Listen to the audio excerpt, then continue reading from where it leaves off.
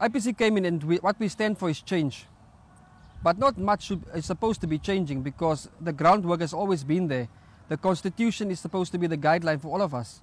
So one of the things that leads to good governance will be accountability.